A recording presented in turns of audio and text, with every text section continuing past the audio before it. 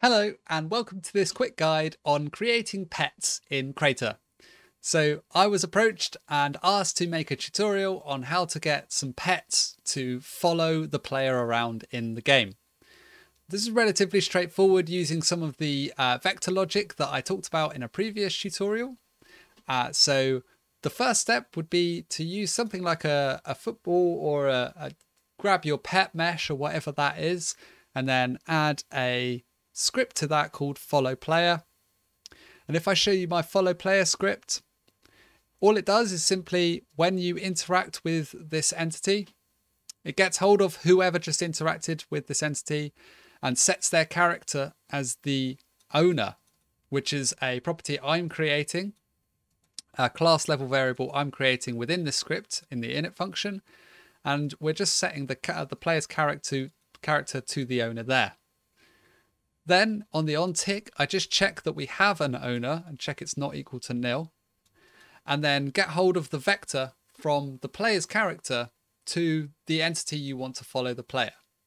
And the way we do that is we just get the position of the player and we subtract the position of that entity. I store this in a local variable called direction. And then what you can do with that is you just apply that as the velocity of this entity. So essentially, it will always move towards the player. So let's have a little test of that. So I've added this script to this football here. So let's say I've got a pet football and I'm going to interact with this football, and we can now see that football will follow me around. And you could do this with something like a voxel mesh or just a normal mesh.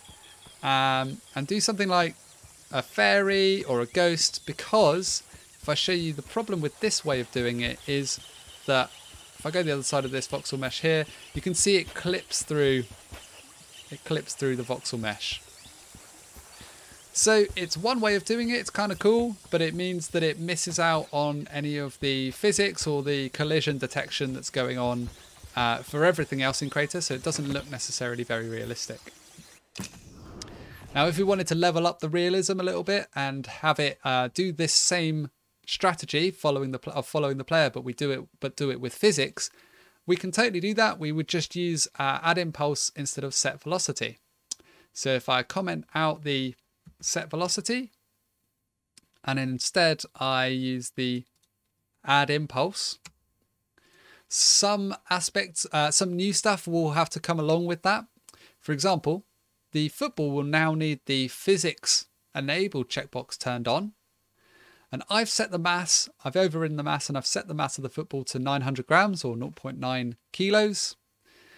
And this is because I found that to be quite a good level of mass, which means it can still go up steps without having too much force applied to it and creating mayhem in all the different directions. So we can see here that I'm applying a force of whatever the direction is times 0.2. And at the moment, the direction includes how far away these points are from each other. So how far away the player is from the football. And so we don't really want to include that when we're applying a force. So we can get rid of that and just use the direction by using this normalize function here.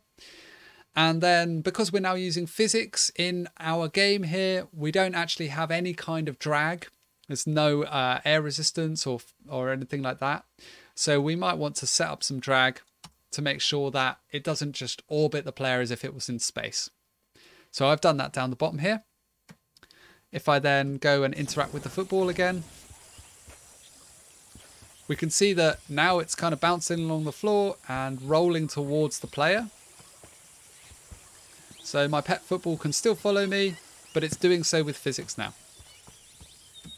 If I wanted to make this duck follow the player, I can use this football as almost like the duck's rigid body. So because it's a sphere, it's cool because it will roll around. Whereas if I tried to use the duck, it's square and the friction might cause problems, or it might rotate the duck into weird directions and not necessarily look quite right.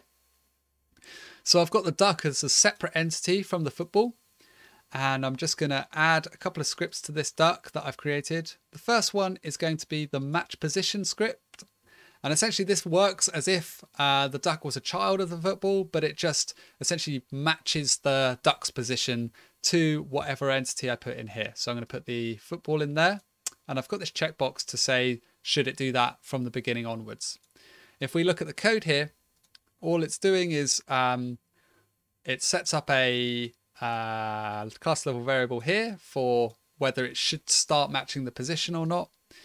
And if not, then when we run this start function, we will start matching the position there. And I'm also turning off collisions of the duck at that point.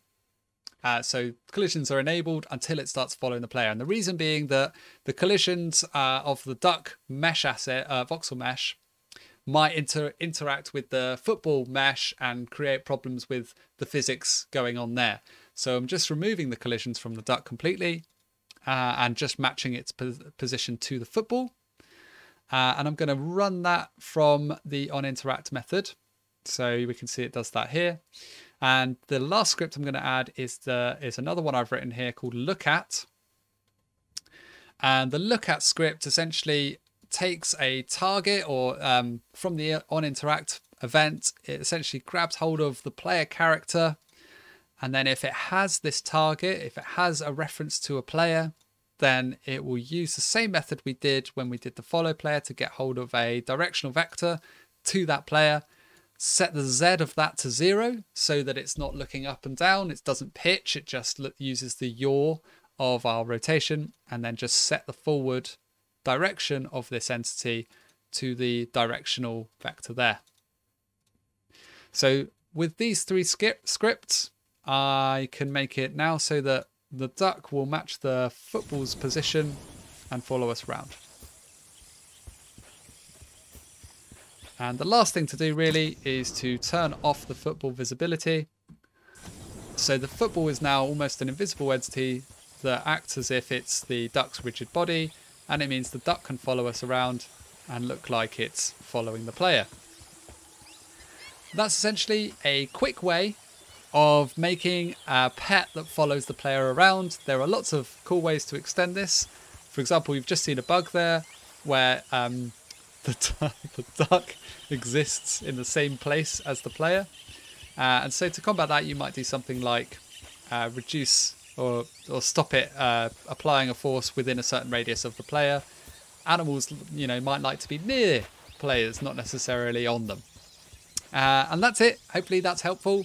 And I look forward to seeing how you use it in Crayta.